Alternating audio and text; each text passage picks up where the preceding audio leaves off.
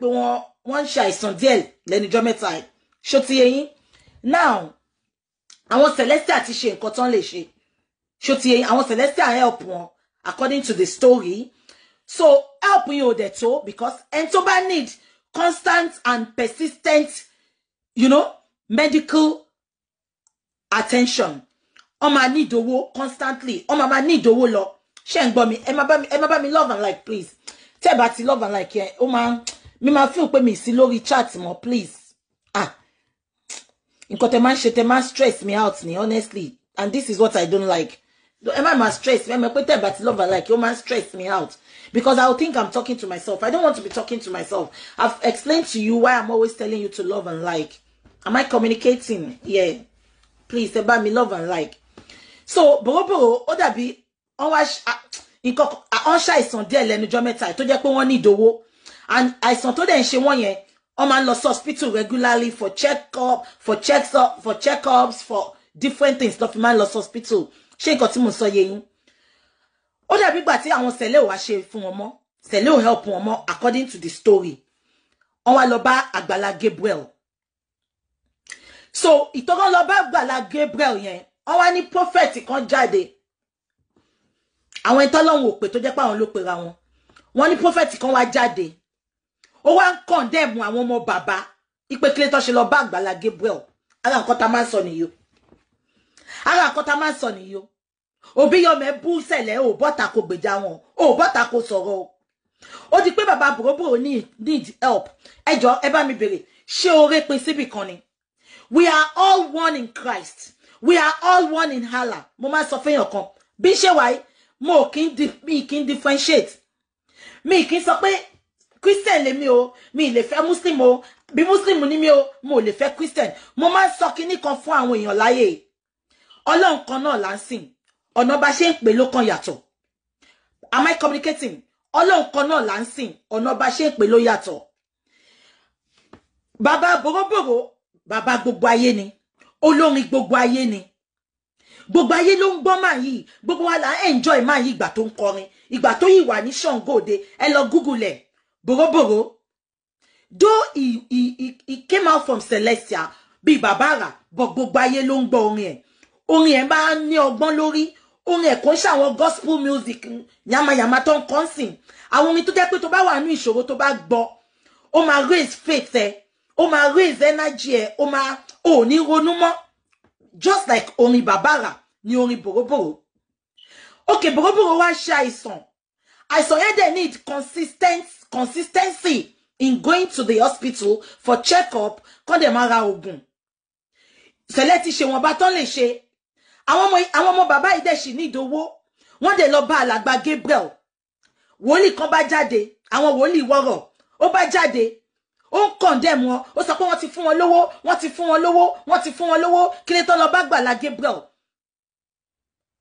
báwo la ṣe máa sọ̀rọ̀ bẹ́ẹ̀ yẹn Àgbàlá Gabriel Ọlọ́run tá à ń pè náà ló ń pè bákan ṣe ń pè ló yàtọ̀ doctrine wa ló yàtọ̀ evergreen lórí bòròbòrò thank you doctrine wa ló yàtọ̀ Ọlọ́run kan náà là ń pè tẹ́ bá ti differentiate tẹ́tí sọ pé má lọ bá Àgbàlá Gabriel who are you to tell them not to go and meet Àgbàlá Gabriel mo dẹ̀ sọ pé owó tí ṣẹlẹ̀ fún wọn yẹn kọ́ bọ́ ẹ̀ ò sínú ẹ̀ àfi kó gbẹ́nu gbọ̀ngbọ̀n wá sórí social media kó wá máa sọ̀rọ̀ kọ́ bọ́ ẹ̀ ò sínú owó yẹn àwọn tó tún fẹ́ help ó tún sọ fún wọn pé kọ́ má lọ bá Àgbàlá Gabriel òun wọn Àgbàlá Gabriel kó stay off Celestial who are you to warn him tẹ́yìn sẹ̀lẹ̀ ò bá ṣe mọ́ ṣẹ́ lómi kan ló máa ṣe ni àbọ̀rẹ́ pín síbì kan ni olówó tó lówó gan olówó wọ́n máa ń wá owó kún owó ni máa yí ìdẹ̀rẹ̀ kó ṣe pé àwọn ọmọ ẹ̀ ń gba owó yẹn tó ń ná jẹ àwọn ọmọ wọn ọyìn ní ìdówó continuously lọ ní ìdówó yẹn tẹ́yìn sẹ̀lẹ̀ bá dẹ̀ sọ pé ó sú yín táwọn ọmọ ẹ̀ bá dẹ̀ lọ bá Àgbàlá Gabriel ẹjọ́ kí ni problem máa yí tó wá ń condemn wọn pé wọ́n ti fún wọn lówó kan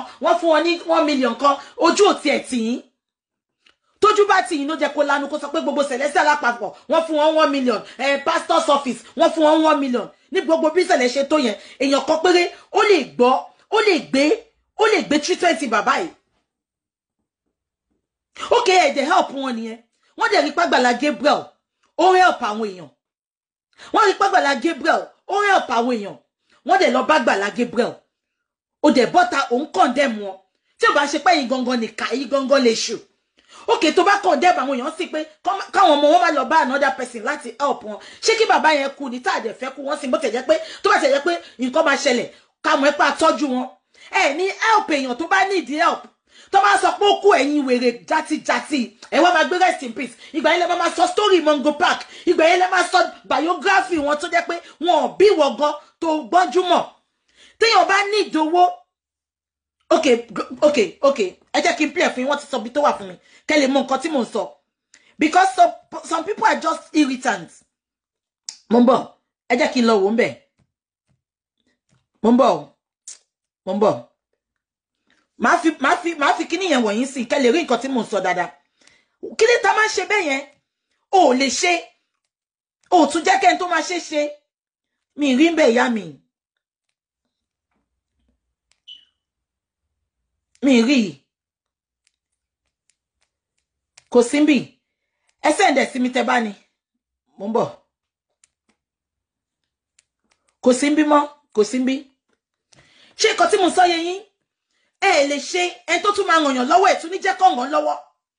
Ẹ tún ní jẹ́ kó ràn lọ́wọ́. And this man kò ṣe fúnṣẹ̀ lẹ́nìkan, get that into your dumb skull. Bàbá Boroboro ń ṣe fúnṣẹ̀ lẹ́nìkan, gbogbo Christian, gbogbo Muslim, gbogbo èèyàn ló ń gbọ́ orin bàbá Boroboro. Ìgbà tí Boroboro wà láyé, sorry to say, ìgbà tí bàbá Boroboro yìí ń jẹ́ Boroboro. Wọ́n bí mi, mo gbọ́njú mọ́ bàbá Boroboro nígbà tán bí mi. Orin wọn evergreen ni. Bí ti bàbá àrà ni tó yẹ pé Muslim ń gbọ́, Sẹ̀lẹ̀ ń gbọ́, KNS ń gbọ́, àwọn Catholic ń gbọ́, Redeemers ń gbọ́. Àbí kan tí mo sọ yé yín, ìwọ wá bọ́ta, ó sọ pé wọ́n fún wọn lówó kan, kò jẹ́ kó lọ bá Àgbàlá Gabriel. Who are you to dictate ẹni tí yàn máa lọ bá fún help? Especially help tó need pé kí yàn máa lọ hospital, kí yàn máa gba treatment. Who are you to judge? Who are you to come out and say wọ́n ti fún wọn lówó kò jẹ́ kó lọ bá Àgbàlá Gabriel? Ta ni ìwọ gangan tó sọ pé kò jẹ́ kó lọ Àgbàlá Gabriel? Èló gan ló dá ní owó tó raise fún bàbá yẹn? Èló ló dá? Ẹ̀yin èèyàn tẹ́ máa jẹ́ kó máa sọ̀rọ̀ sí Sẹ̀lẹ̀ náà ni. Do you have to come out and condemn that the children for going to Àgbàlá Gabriel, or do you have to come and attack Àgbàlá Gabriel?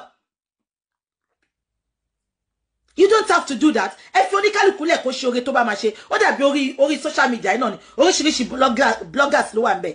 Ojú ọ̀run tẹ̀yẹ́ fò láì farakanra wọn. Why are you condemning pé wọ́n ti fún wọn lówó kò jẹ́ kó? Ṣé iye tẹ́ fún wọn yẹn ó tó gbọ́ àìsàn tó ń ṣe bàbá yẹn? Ṣé iye tẹ́ dá fún wọn yẹn ṣé ó tó gbọ́ àìsàn tó ń ṣe bọ̀dá yẹn? Tẹ́ wá kẹ́nu lẹ́nu. Tẹ́ wá sọ pé wọ́n fún wọn lówó kan, wọ́n fún wọn lówó kan. Èyí tí wọ́n fún wọn dà, gbé account ẹ síta kàwé tí wọ́n fún wọn. O fún wọn, o tún condemn àwọn tó ń fún wọn. It's not done. Ọlọ́run kan náà ni gbogbo wa sí. Bí ṣe wà yìí, Muslim Christian gbogbo ẹ̀ ni mo ń ṣe. Tó bá náà ṣe nǹkan ní mọ́ṣáláṣí lọ́la, má tẹ̀lé wọn lọ. Tó bá náà ṣe nǹkan ní Redeem lọ́la, má tẹ̀lé wọn lọ. Tó bá náà anywhere ni mo ń lọ tèmi. Because Ọlọ́run tèmi ń sìn, kò ń ṣe Ọlọ́run tó máa sọ pé Ọlọ́run tó ń discriminate.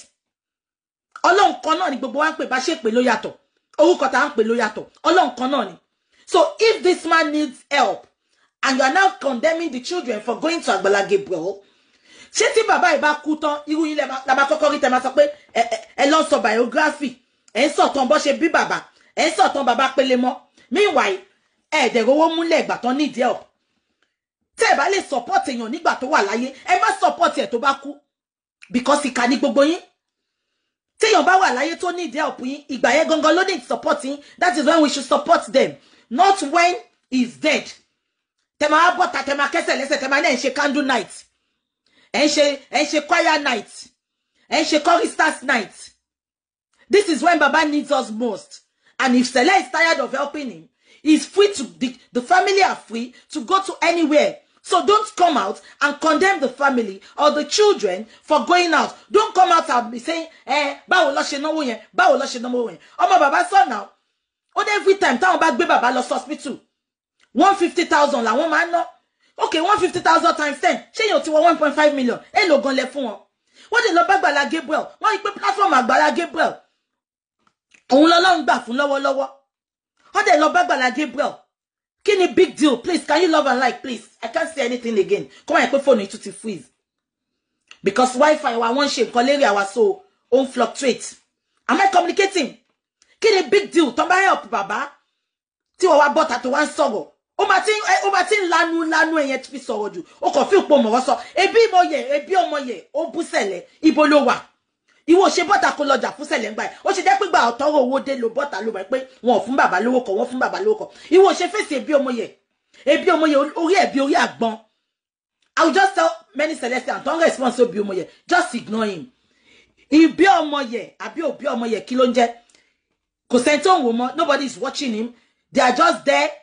Pastor Jereze ti gba àwọn followers wọn àwọn congregations wọn wọ́n ti tẹ̀lé ibi tó ti mọ Ọlọ́run ibi t'Ọlọ́run wà ibi t'Ọlọ́run ti ń gbàdúrà live and direct tí ó ṣe pọ́ mama fún wa fake prophecy gbogbo àwọn ọmọ ṣọ́ọ̀ṣì gbogbo wọn ti lọ bẹ̀ so ara yẹn ló ń ta ibi ọmọye tó fi kanra mú sẹ̀lẹ̀ kò rẹ́ni tó máa fi kanra mú ni so I just ignore him ẹ jẹ́ kó máa make fool of himself that ibi ọmọye because I saw his video coming out again tó sọ pé òun saw with his full chest there's nothing we can do to him we cannot do anything to you but God will do something to you obi ọmọye mo kàn yàbàrà sí tiẹ̀ ni torí ọ̀rẹ́ ò lé sí má fi kan ra ìta máa jẹ́ òbí ọmọye tí gbogbo àwọn congregation ẹ̀ tó bá ti lọ follow NSPPDC ìtòrò ń rí ìyanu ń bẹ̀ má fi kan ra mú wa ó ṣorí bí ipò sí Adélabú mi ìbá tiẹ̀ wá now ìwọ tó ń condemn bàbá please ìwọ tó ń condemn bàbá just leave them leave baba's children they are free to go to anywhere for help because this is their father in question. It is not my father, it is not your father. But Bobo is loved by everyone. So they can go to anywhere to save their father's life. Ori o dúró síbì kan now. Ma sọ pé torí dúpẹ́ ìṣòro fún mi nsìn lórí àìsàn tó ń ṣe ọ̀tá bàbá mi ti kú ná. Ma wá ní òkè má jẹ́ lọ síbòmí. Meanwhile, owó tẹ̀dẹ̀ fún bòròbòrò yẹn kò ká nǹkankan. So when you need help, so please, let sleeping dog lie. Let sleeping dog lie. If you want to don't come out and be disgracing yourself, thinking, mo fẹ́ wá sọ̀rọ̀ on behalf of Celestians. No, you are not. You are just disgracing yourself. You are just disgracing yourself because Baba, I need help. Kò ṣe pé àwọn ọmọ yẹn gbowó yẹn tó fi ń jẹun. Kò ṣe pé wọ́n gbowó yẹn tó fi ń ṣe fàájì. Bàbá wọn ló fi ń tọ́jú. So just leave them alone. Leave them alone and look for another content. Am I communicating? Leave them alone. Ìyẹn tán síbẹ̀ yẹn. Many of you will notice that tí pé mo rí mi láti joy. Please love and like. Torí tí mo fẹ́ sọ ìtẹ́bà love and like I will go offline. Many of you will notice pé for like 2 weeks I didn't come online. It's not because of anything. NSPPDian. I told you that I'm an NSPPDian and we had 2 weeks 2 weeks fasting. I'm fast, media fasting. So I need 2 weeks fasting. She nǹkan tí mo sọ yé yín. So nǹkan tẹ́ ṣe rí mi online yẹn. Not because I'm scared of anybody or anything. I was out of line because tá bá ti ṣe àwọn nǹkan bẹ́ẹ̀ yẹn. A máa ń kúrò ní mo máa ń fi gbogbo ara mi sìn ní. Ṣó ti yé yín. So mo lọ fún 2 weeks NSPPD fasting. So it just Sunday loton, this Sunday loton. So that was why you didn't see me online. And many of you will see that mo post the updates kan nípa Kudi àti lady. I don't want to be mentioning her name because her name even orúkọ ẹ̀ gan máa irritate ẹnu mi láti sọ. Wọ́n wá sọ pé wèrè kan wá address mi. Wọ́n nígbà tí wèrè yẹn torment Kudi tán. Ọ̀nà wá sọ pé Manchester ló kù. Àìlè sọ̀rọ̀ ìbẹ̀rẹ̀ orí burúkú ni. Ṣé ń gbọ́ mi? Please love and like. Love and like.